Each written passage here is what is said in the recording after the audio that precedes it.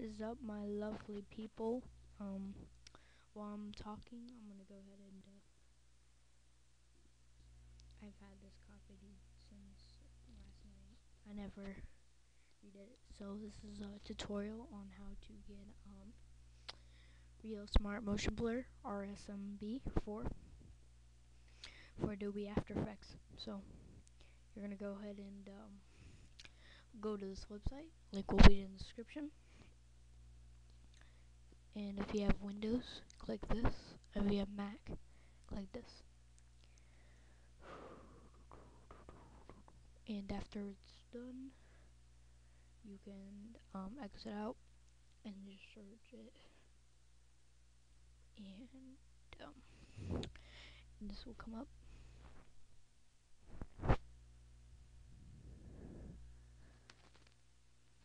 And I'm gonna go ahead and minimize this next.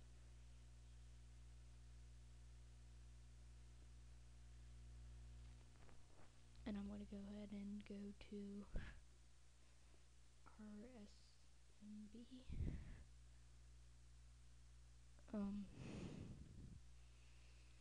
And basically all you do is it will come.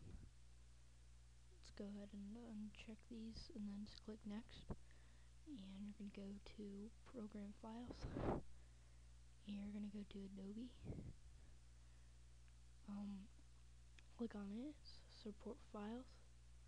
Go all the way down to this plugin and click OK. Now you're gonna open your notepad, or it will be in the description. Type in Team Esco or highlight it.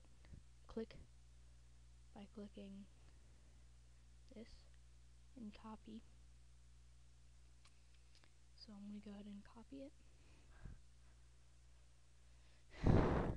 And then you hit Control V, then you hit this.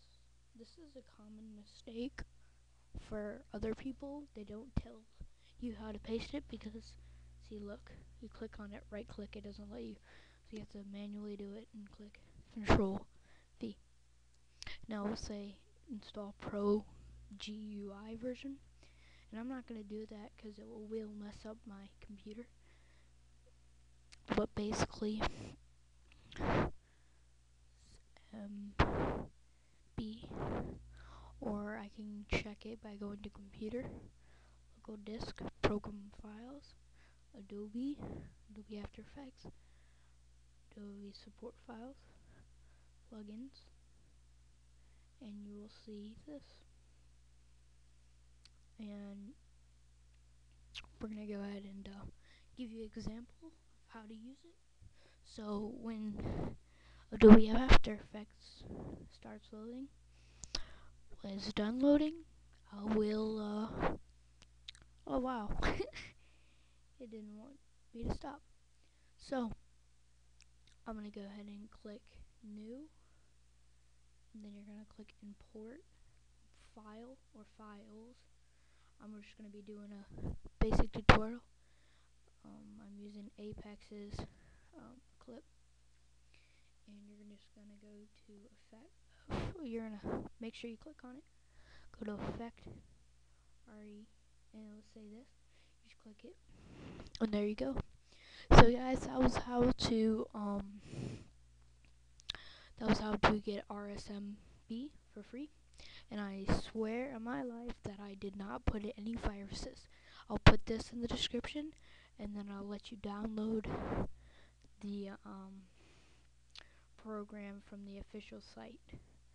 And how you know that Adobe that I didn't, like, this is a safe program, it's because Adobe allows it to access it. It doesn't ask me if I want to allow it. It just automatically does it. So I hope you guys enjoyed this video on how to get it for free, because it normally costs a lot of money. So I hope you really guys enjoyed this video. It took me a while to figure out how to do it. So this is iTech Freak signing off. Peace.